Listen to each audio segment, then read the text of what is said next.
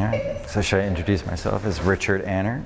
This is my show titled Northland, which is a show that's been floating around in my head for a while now. Living in Toronto and spending a lot of time at the Art Gallery of Ontario, I always had spent most of my time with Tom Thompson when I went there, maybe Lauren Harris, but lately I've been looking at some of the older Canadian works, heavy landscape type pieces, the Craigoffs. I really felt that that kind of imagery would really help cue the whole idea of this early Canadiana harsh wilderness theme that I had going on with my head. And I imagine a very surreal kind of world. This is large, huge, ever-ending, vast landscape, wilderness, harsh and dangerous, formidable, but beautiful at the same time, and warm at the same time, despite the coldness that we generally consider Canada to be. And the animals pre-existing there, nature existing there,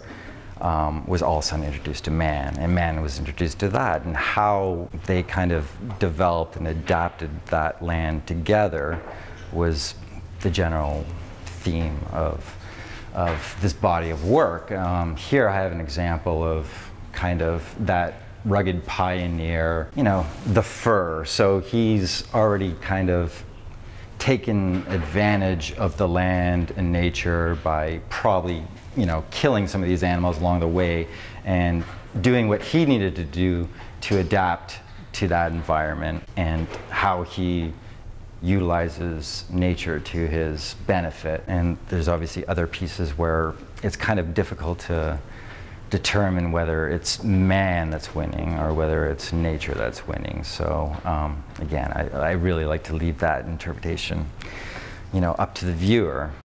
It's easy to do something that you love every day and then, you know, be lucky to make a living off of it